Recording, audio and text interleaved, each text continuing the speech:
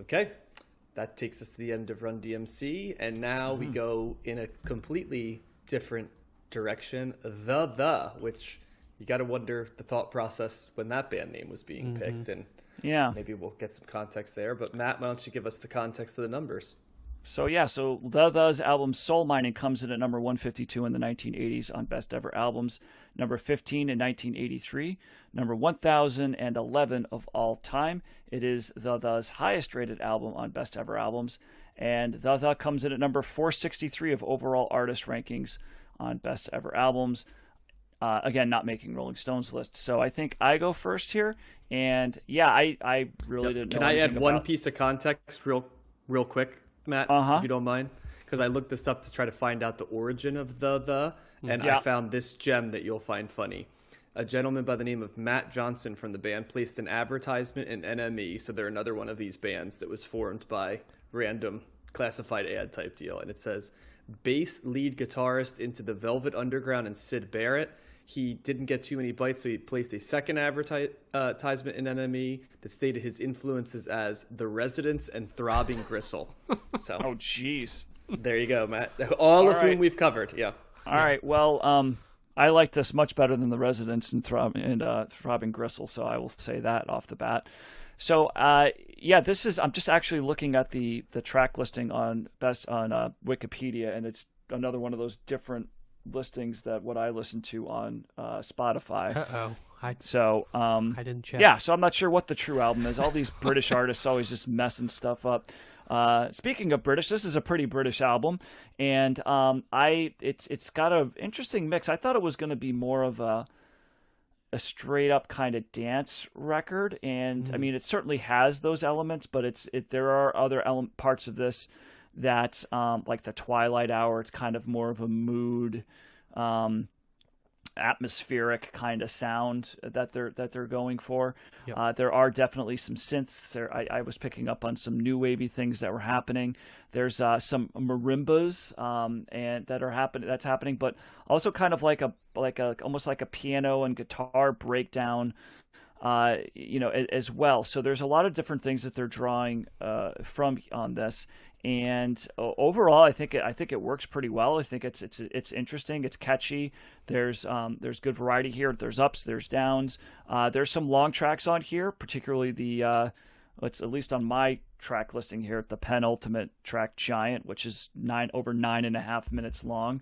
I listened to the same version, Matt, just for reference, the Spotify version. Yeah. Mm-hmm. So I think I could see where some people might feel that needs to stop or just not be that long. I actually kind of liked the groove that they were going with there. I didn't mind that at all. And, the more I listened to it, the more I was like, I'm okay with this, and I guess that could be, I don't know. I was kind of wondering, like, is this supposed to be a song like that's supposed to be a full-blown dance song, or is it just like an electronic song? I think sometimes just because a song's like electronic doesn't necessarily mean it's supposed to be for the dance floor or the club or whatever. Now, it could be used for that. You can definitely dance to it, but I don't know. I mean, I think that there's definitely other types of songs that would be bigger, hits in a dance club, or more prone to more adept at, kind of, filling out that vibe in a dance club.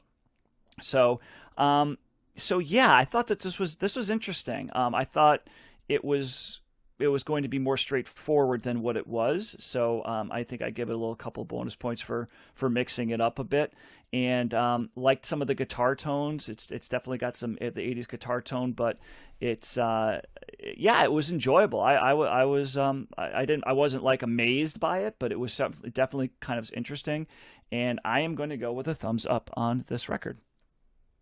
Yeah, this was a pleasant surprise for me. I really enjoyed this album. It's a very hard album to categorize, and I think the first time I listened, it's also an album that, by the way, gets better when you listen to it each time. At least in my opinion, it did. The first time I was kind of processing it because my first listen is always to kind of get a feel for an album, and then the second is where I go back with a purpose, and then if I listen a third time, it's when I can't get the essence of what we talk about in these cold listens. And so this was a 3 listener for me, because the first time I was like, ooh, I I couldn't really summarize what I heard. And the second time I went back, I made a big point, because I knew I was going to listen to it a third time, to write down all of the instruments that I heard, because there were a ton. And then I had 15 that I identified, but I found out later when I looked at the personnel that there's actually 18 unique instruments on here.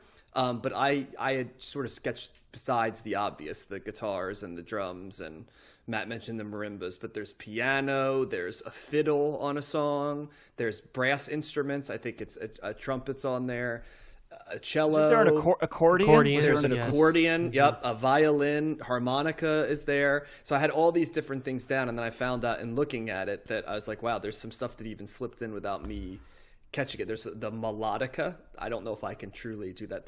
There's a credit for sticks. Like, I guess that's just banging sticks together. Come on, John. You don't know a melodica when you hear one.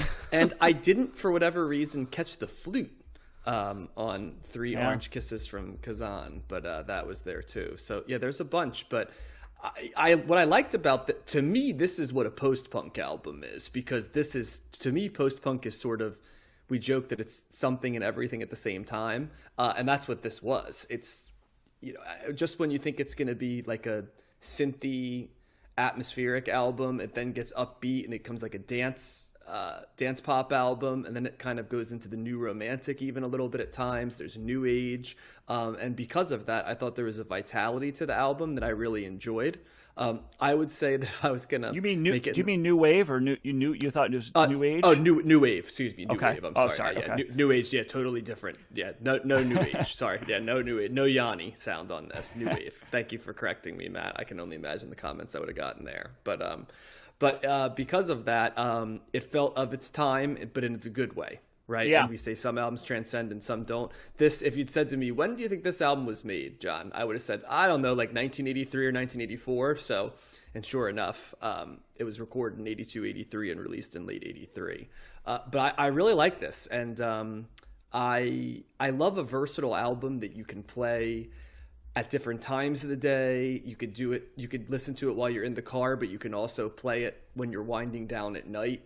And it works in both formats. To me, that's what a really good, versatile album is. And that's how I felt about this album.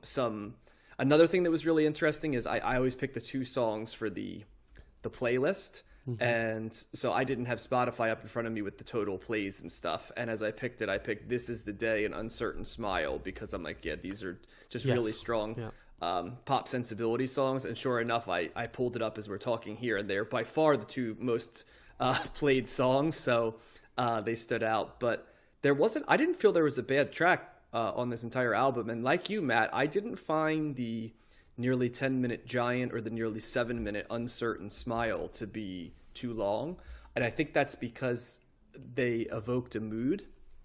And when I'm going to get a long track, I want to kind of immerse if I'm going to be there, I'm going to be there for a while. So I need to kind of have the landscape, if that makes sense. And so I do best with long tracks that almost serve as a setting that I go into, because if I'm gonna be spending time there, I'm gonna have to immerse, because you kind of have to immerse in a 10-minute song. And so I need to know what I'm getting into. And that, I think, Matt, is why prog rock can be tough for me sometimes, because there's just so much going on, and I know that's really appealing for folks, but like, I need to be able to move in and set up a chair and stay a while. And I think sometimes prog rock's like, yeah, we don't really want you to stay too long, and that's okay, but I don't know if I want to spend 10 minutes there. And I think that's why I did better with the long jazz tracks, because they invited that same mood. But yeah, this one was a thumbs up for me. I agree, Matt. I enjoyed this one quite a bit. Yeah, I'm with you guys. I really like this album. I think it might be my pick of the week. I'm not sure. It's up there for sure. This is like synth pop at its best, I feel like. Maybe the next kind of generation of synth pop, or the next evolution of synth pop in my mind from what we've listened to so far. Like you guys said, I think the foundation of the synth and synth pop is used in harmony with all these other instruments to provide this depth to the sound and to the variety of tracks on this album. There is kind of something for everyone on here. Like you said, you've got the more straightforward pop songs that would definitely feel like would fit on the radio today or on some playlist, and pop them on there with more contemporary artists. There's some more almost like dance focused tracks on here, and then there's some more laid back stuff that's more contemplative, and I feel like all of it works really well.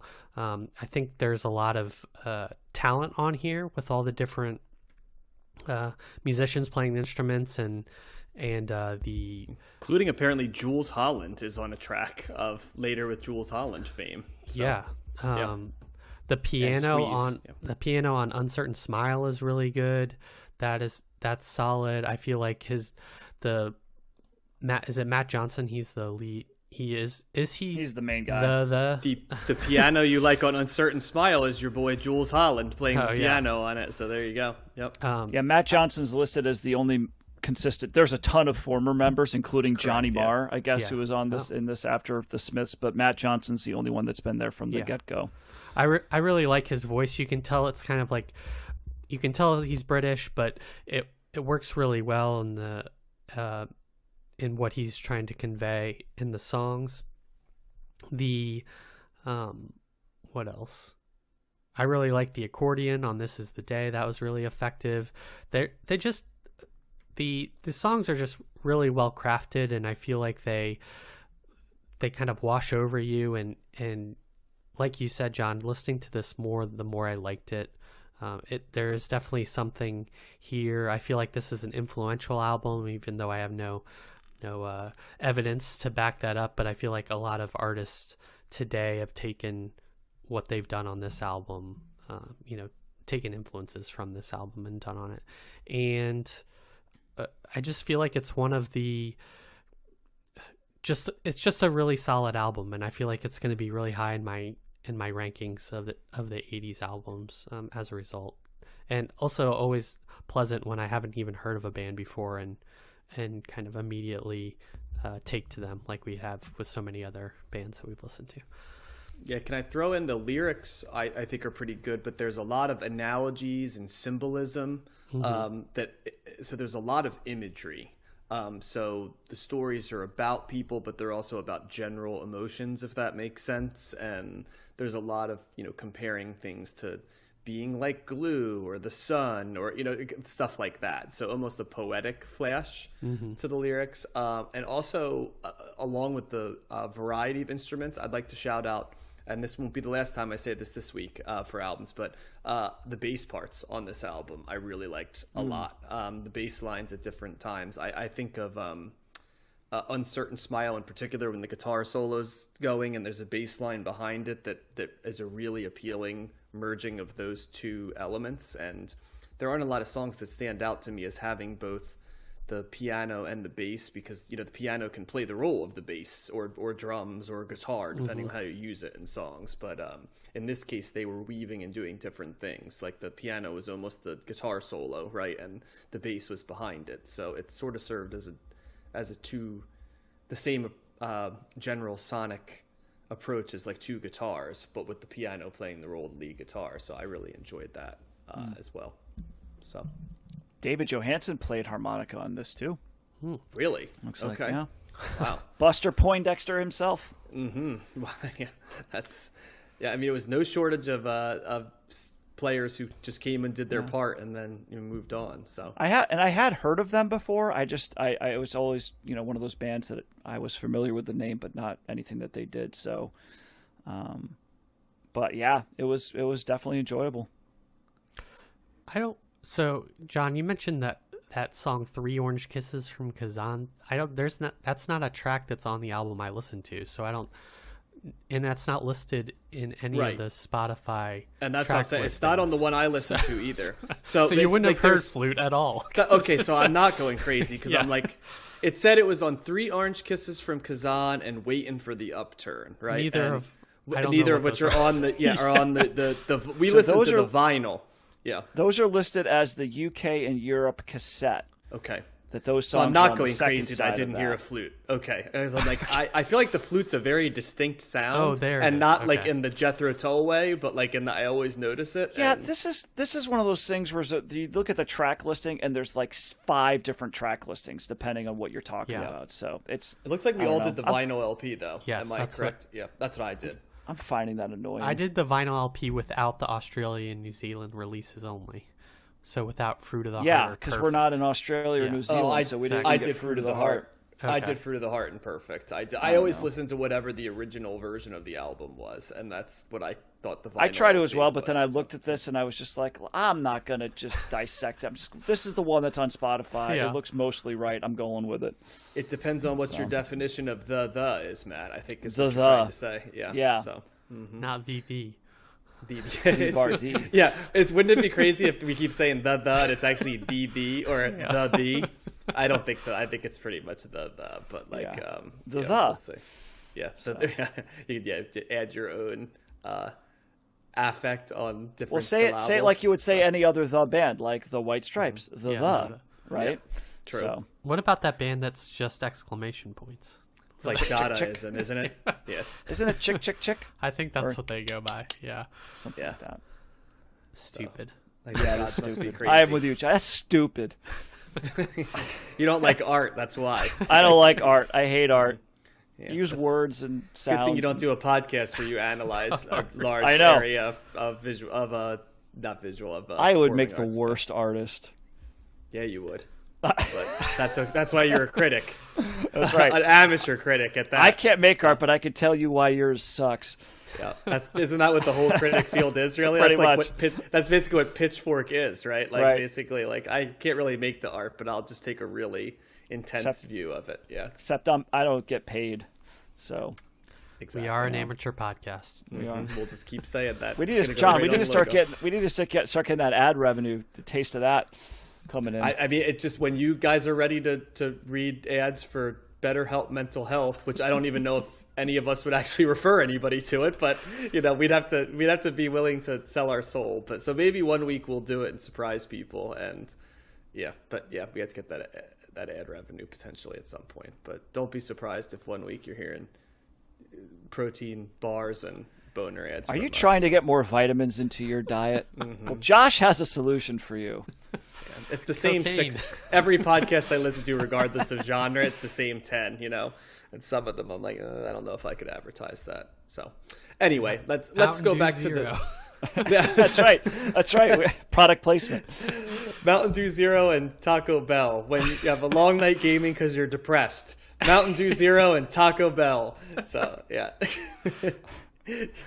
When you're young or you hate your body, Snort Mountain Dew Adderall and and drink Coke Zero. There's a shortage of Adderall. So I know. anyway, we've lost the whole theme right here. I derailed. think The the soul mining was a really nice discovery this week, and I'm glad we listened to it. Heck Same. yeah. 2 thumbs up.